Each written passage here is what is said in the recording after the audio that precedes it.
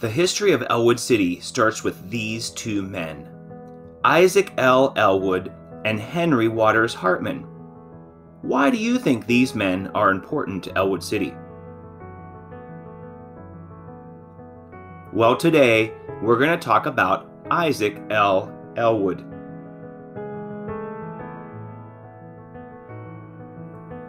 In 1833, Isaac L. Ellwood was born in Salt Springs, New York. His first taste of business came as a young boy when he began selling sauerkraut. Have you ever tried sauerkraut? In 1851, Ellwood, like many others, headed west to California's gold rush. The California Gold Rush was a gold rush that began on January 24th, 1848, when gold was found at Sutler's Mill in California. Ellwood found some success in California and returned east in 1855 to DeKalb, Illinois, where he opened up a hardware store. If you owned a hardware store in 1855, what do you think you would sell? Maybe hammers, saws, even nails. On January 27, 1859, Ellwood married Harriet Augusta Miller. The couple would ultimately have 7 children. Ellwood rose to prominence as he began acquiring farm properties in and around DeKalb, Illinois. After the Civil War ended, he began to import horses from France. Eventually, this resulted in a 3,400-acre stock farm near DeKalb. In late 1872, farmer Henry Rose developed a wire fence with an attached wooden strip containing projected wire points to dissuade livestock to touch. Do you know what that's called? Well, he patented his first fence in May 1873 and exhibited it at the DeKalb County Fair that summer. Well, this prompted Ellwood, along with other DeKalb area residents, to work on improving the concept of barbed wire. In 1874, Joseph Glidden and Isaac L. Ellwood patented a type of barbed wire, forming the I.L. Ellwood Manufacturing Company. So, Isaac L. Ellwood was an American rancher, businessman, and he invented barbed wire. Where would you find barbed wire today? Well, that still doesn't answer my question. What does Isaac L. Ellwood have to do with Ellwood City's history? Well, we'll find out more next time when we discover more about Henry Waters Hartman.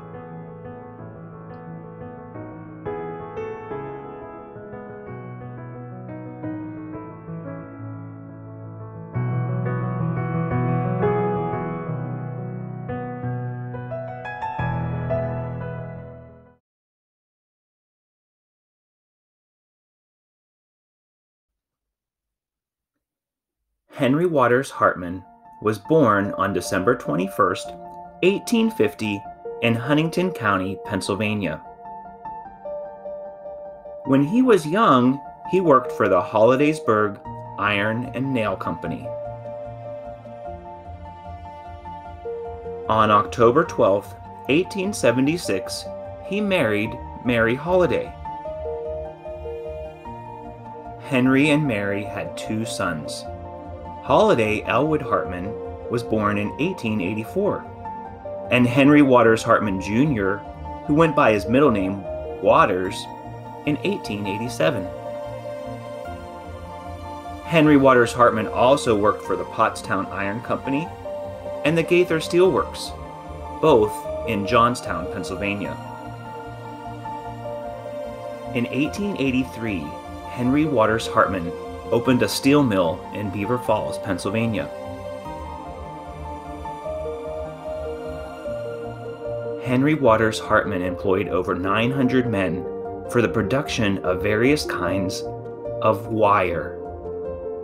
He was the chairman of the Hartman Steel Company Limited, which maintained branch offices in New York, Philadelphia, Boston, St. Louis, and Chicago.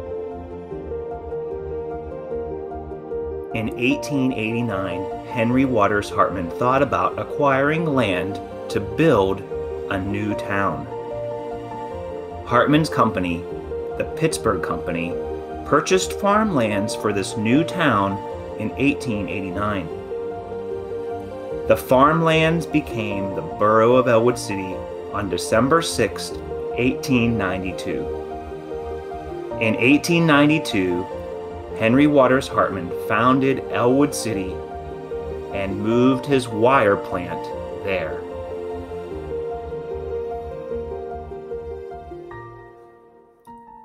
The town was named after Isaac L. Ellwood, who was a friend of Mr. Hartman and the manufacturer of barbed wire. Perhaps Hartman's Wire Company manufactured Ellwood's barbed wire. Ellwood City was founded as an industrial town, but to attract people, Hartman called it a resort town. We'll talk about that next week. To me, Henry Waters Hartman seemed to be very humble. Do you know what the word humble means? Putting other people before yourself. What about you? Would you be as humble as Henry Waters Hartman to name something that you discovered after a friend? If it wasn't for Hartman's humbleness, we might be living in Hartman City, Hartmanville, or even Hartmantown today. Look for part 3 of Ellwood City's history next week. See you then.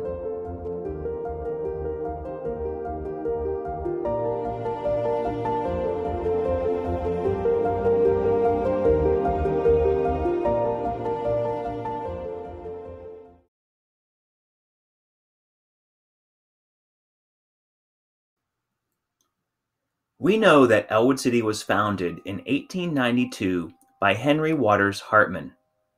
Hartman named his new town after his friend Isaac Ellwood, one of the inventors of barbed wire. Hartman's company, the Pittsburgh Company, was the first industry in Ellwood City. We know that Ellwood City was founded as an industrial town, but to attract people, Hartman played it up as a resort town. The Oliver Hotel was the first major building in town. It was built in 1890 and named for a prominent steelman, Henry Oliver. It was renamed the Lawrence Hotel in 1896. There was a crescent-shaped drive in front of the hotel. This became Crescent Avenue. A grove of trees and a little park was behind the hotel. It was called the Hotel Oliver Grove. Surrounding the hotel was a beaver pond. A circle street 1 mile in circumference was made for racing bicycles. The plan was for a smaller circle inside the larger circle and a fountain in the center. The circle is now a street named Pittsburgh Circle. The bisecting street is named Fountain Avenue. Glen Park was located at the south end of the Connoquenessing Creek and west of the 5th Street Bridge. It was a scenic park known for its beauty. Glen Park was connected to Rock Point Park. Rock Point Park was a major attraction near Ellwood City. It was an early amusement park developed on a larger scale by the railroad industry in 1890. The park was located where the Connoquenessing Creek flows into the Beaver River. It was named for the immense mass of rocks that extended out of the property. The park started with the Matheny Tavern or Inn. It was built in 1836. Many famous guests registered there, including James A. Garfield, who became President of the United States. In 1886, the New Brighton and Newcastle Railroad acquired the property and began making various improvements. The old Matheny Inn was converted into a train depot. Various small amusement rides and concession stands were added. Nature trails and picnic areas were also developed.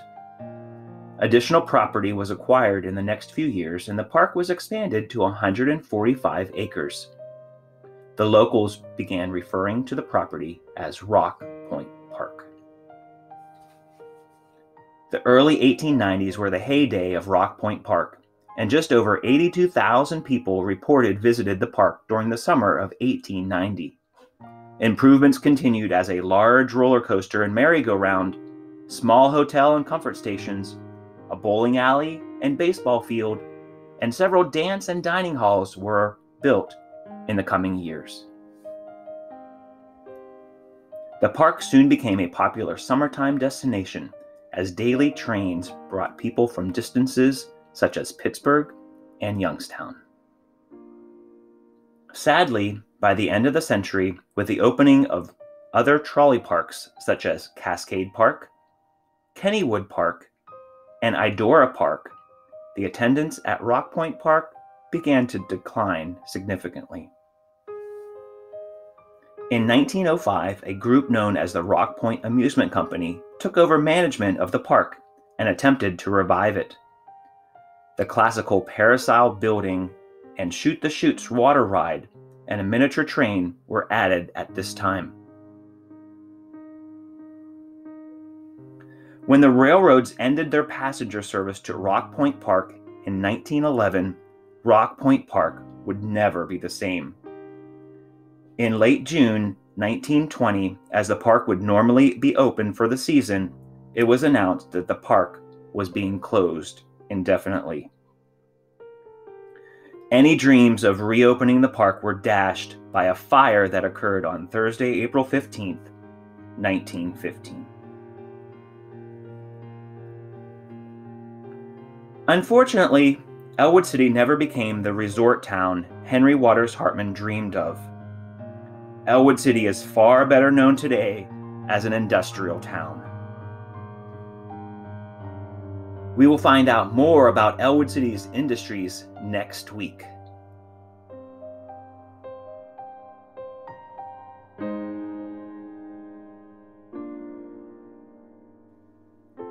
To find out more about Rock Point Park, go to www.lawrencecountymemoirs.com.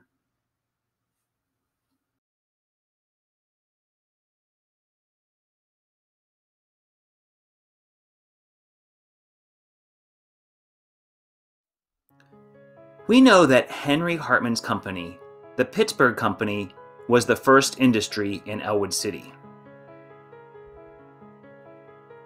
But it was Ralph C. Stiefel who was at the center of Ellwood City's industry.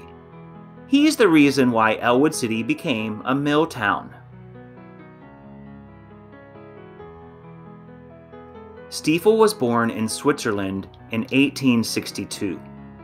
He spent many years working in France and England, perfecting a revolutionary process he invented for making seamless steel tubing. Stiefel brought that revolutionary process with him when he came to Ellwood City in 1894, where he was appointed superintendent of the Ellwood Weldless Tube Company. Stiefel's process made Ellwood City the seamless tube capital of the world and helped him put the growing town on the industrial map.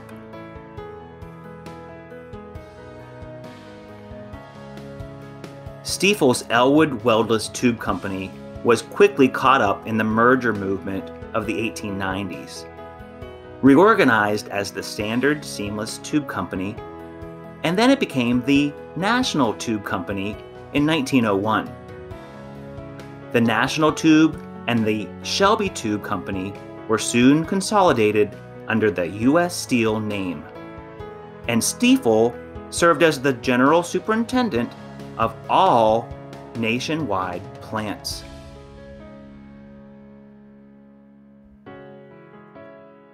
Ellwood City owes much of its own growth to the success of the tube mill. During World War II, when the plant was at its peak, it was Ellwood City's largest employer, with about 4,200 workers. Stiefel's success was not only in industry, but in the community as well. Ralph C. Stiefel was mayor of Ellwood City, chairman of the Lawrence County Republican Party, and served on boards of banks and other institutions. In 1895, Stiefel married Mary Bowen, whom he met in England, and they had 2 children, Josephine and Ralph C. Jr. In 1901, he built a large frame house at 1 Pittsburgh Circle on the corner of Fountain Avenue, on a lot donated by Henry Waters Hartman. So why seamless tubes, and what are they used for? Before Stiefel's invention, rolling mills could form pre-cut sheets of iron or steel into tubes, which were again welded closed. But all these tubes had seams, and seams are where the tubes inevitably split open. Rather than starting with flat sheets, Stiefel developed a process for piercing a hole straight through a cylinder of solid steel. In time, Stiefel patented several of his inventions for rolling tubes.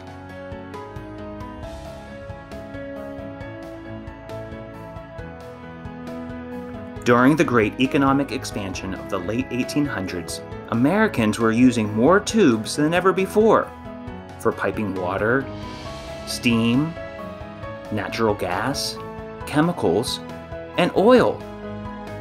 But it was the bicycle craze of the 1890s, however, that inspired Ralph Stiefel to invent a seamless tube.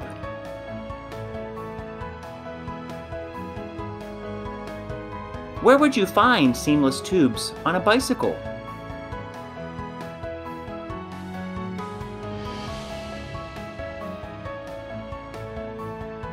So now you know what these 3 men have to do with Ellwood City: Isaac L. Ellwood, Henry Waters Hartman, and Ralph C.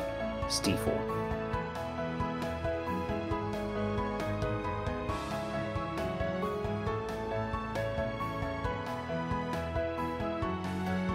For more information about the history of Ellwood City, Henry Waters Hartman, Ralph C. Stiefel, and Ellwood City's tube mills, please go to www.lawrencecountymemoirs.com.